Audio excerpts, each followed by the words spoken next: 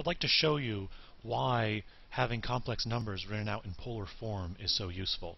So what I want to do is I want to multiply complex numbers, divide complex numbers, raise a complex number to a power. And it's really very easy if you have the complex numbers written in the form where you have an explicit modulus or radius, and the argument or angle is also explicitly written out like this. So if you have two complex numbers that are already written in polar form, multiplying them is very easy. You just multiply the two moduli, so 4 times 3, that's 12. All right, and then I need to say it's cosine of something plus I sine of something. And we just have to figure out what that angle is, what the argument is. Well, we're multiplying the two complex numbers, and the rule is you need to add the arguments of the two individual ones. So 40 plus 35 is 75. So you put 75 for both of those places. So z times w is 12 times cosine of 75 degrees plus I sine of 75 degrees. How about z over w? Well, we take the 4 and the 3 and we divide 4 by 3, so we get 4/3. And then it's the same form, we're leaving this in polar form, so it's cosine of an angle plus I sine of an angle.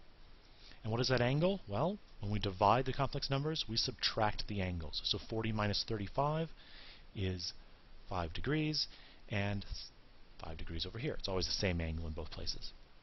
How about z to the third? This actually uses DeMoivre's theorem. What we do is we take z. Z is 4 cosine of 40 degrees. We're going to raise the 4 to the third power. So we'll have 4 to the third power times cosine of, well, now we're multiplying the complex number z by itself 3 times. So we need to add the angle to itself 3 times. So we multiply 40 by 3. We get 120 degrees. And then plus I sine of 120 degrees. And that's the answer. You could rewrite 4 to the third as 64, if you'd like. All right, so notice once you have complex numbers in this nice form, multiplying, dividing, and raising to a power is very easy. That does mean that you need to convert from regular complex numbers to polar form before you can do this. Let me just show you one more example where you get to do that. So let's compute 1 plus I to the 8th. So first, let's convert this to polar form. We have x is equal to 1 and y is equal to 1, where x is the real part and y is the imaginary part, the coefficient of the I. So r is going to be the square root of 1 squared plus 1 squared, so r will be 2. So the modulus of our complex number is 2. So what we get here is 2 times, it's going to be cosine of an angle plus I sine of an angle. I can go ahead and write that down. Just need to figure out what that angle is. Let's see. Theta has to be tangent inverse of y over x, of 1. Tangent inverse of 1 is 45 degrees, or pi over 4. All right, so this is a pi over 4, or you could write 45 degrees. And that's the same thing.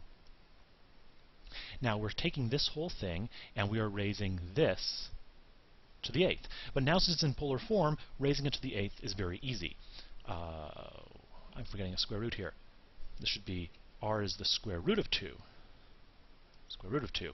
Okay, so to do that, we take the modulus, square root of 2, and raise it to the 8th. So we get square root of 2 to the 8th times cosine of 8 times pi over 4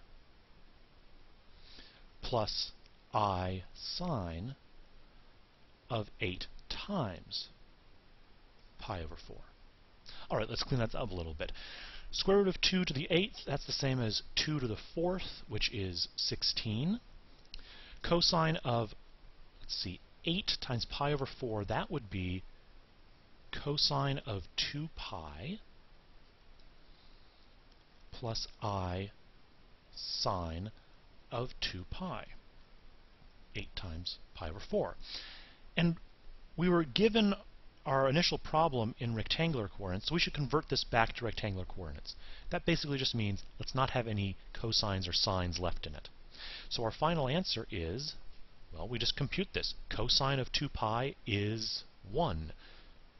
Sine of 2 pi is 0. So this is going to be 16 times 1 plus 0. It's going to be 16.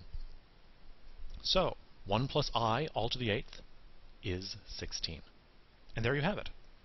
So even complicated looking power problems with complex number become very easy when you convert to polar form. Well, I hope this has helped, and thanks for watching.